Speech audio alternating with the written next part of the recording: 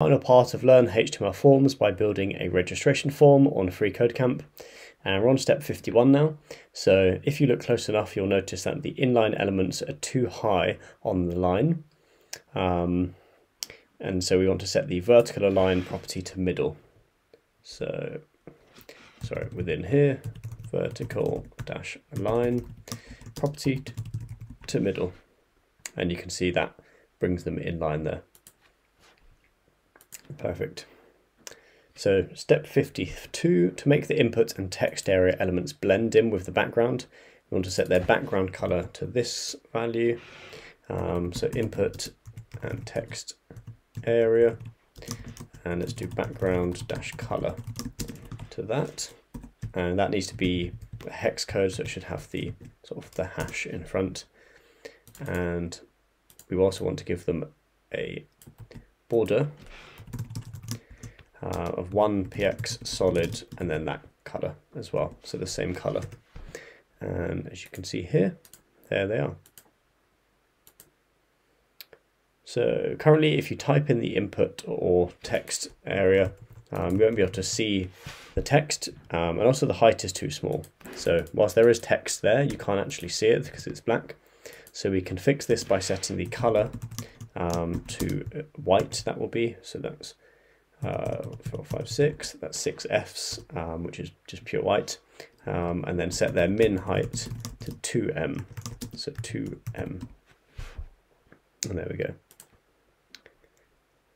Okay, so step 54, you want to select, you want the select element to remain with a white background, but now it's getting the same min height as the input. So if we see down here, I think that's the select element and text area. So move the min height property and value so that all three elements have the same min height and the select element still has a white background. So you want to move that min height property, which was here. I'm going to take that out of this one, and I believe we want to put it so all three elements have the same min height. So yeah, so that's going to be this one here where we're applying it to all of them. There we go. Perfect. So step 55, to style the submit button, you can use an attribute selector which selects an element based on the given attribute value. So for an example, if you want to style sort of a password input, you can do it like this. And actually, it looks like we do want to, so I'm going to grab that. Paste that here. This is our selector, so then within there we've got our styles. So let's do display block as suggested, and width of 60%, like so.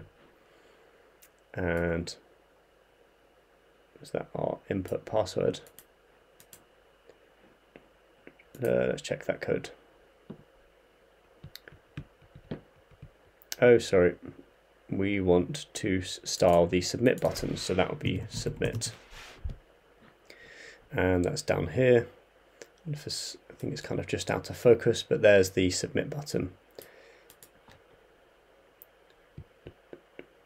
Of course, sorry, it's type, because it's a type of button, not the name, so there we go.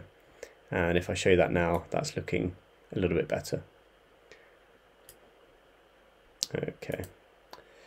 So next one, 56, we want to give it the display block, but as you can see that then goes to the sort of the far left. So using the same technique used to center the form, center the submit button. So that was, I think, text align, center. Let's just try that. If not, we can play around, yeah, with the, so we want to check where the form element, what we're doing. Oh, and that's just using margin for that. So there's probably sort of 5 or more different ways we can align items. Yeah, sorry, it wasn't going to be text align. But now if I bring that over, you can see the submit button is centered horizontally and vertically, I guess, sort of, well, within its space, but certainly horizontally within that line it has.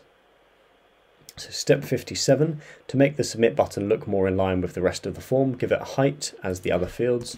So that would be height of 2m, and we want to increase the font size to 1.1 rem. So font dash size 1.1 rem, like so. And we should be able to see that here. There we go, so it's a bit larger. So cool, that's passed. Step 58, to make the submit button appear more distinct, give it a background color of this hex code here and a border color of white. So let's do background dash color, just paste that in, but a border color of white. And this is sort of as you can see, a value. It's not the hex code, which is 6Fs or 3Fs even as sort of the shorthand, but it still is the same color at the end of the day. So step 59, lastly, for the submit button, you want to make it separate from the field set above, which adjusts its width to never be below 300 pixels. So change the margin property to include 1em top and bottom, 1em top and bottom, and the left and right margins are still set to auto. And then we want to explicitly set the width as 300 pixels. So that will, sorry, be, I guess, min width, if I'm correct. And there we go, that's passed. So as you can see, just to confirm, we're setting the width at 60%, we were. We want the margin to be 1em top and bottom and auto left and right, and the min width is 300, and then anything above that will be yeah, sort of sorted out automatically, else it'll be 60%. So step 60, most browsers inject their own default CSS properties and values for different elements, and if you look closely you might notice that the input file, as you can see here, has slightly different text and is smaller than the other elements. And by default, a padding of 1 px top and bottom, and 2 left and right is given to input elements you can type in. So using another attribute selector, style the input that has a type. So if you remember, we want to do this syntax. So that will be a bracket here, type equals input, or sorry, file. And we want to give it the same padding as other input elements. So padding, and the padding that we've used so far is, I guess, this. Let's just check. Yeah, that's the only padding we've used, unless they mean 1 and 2 pixels, but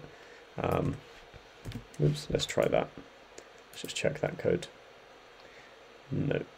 Okay, so yeah, sorry, it is 1 px, 2 px, like so. Cool, there we go, that's passed. So step 61, speaking of padding, the submit button is sitting at the bottom of the form element. So we just want to add 2em padding only to the bottom. So we'll do padding dash bottom, and that's 2em, like that. Alternatively, and it might ask us, or it didn't this time, but to use just padding, and then we would use the 4 values, and it would be top, right, bottom, which where we set the 2em, so it'd be 0, 0, 2em, 0. So top, right, bottom, left.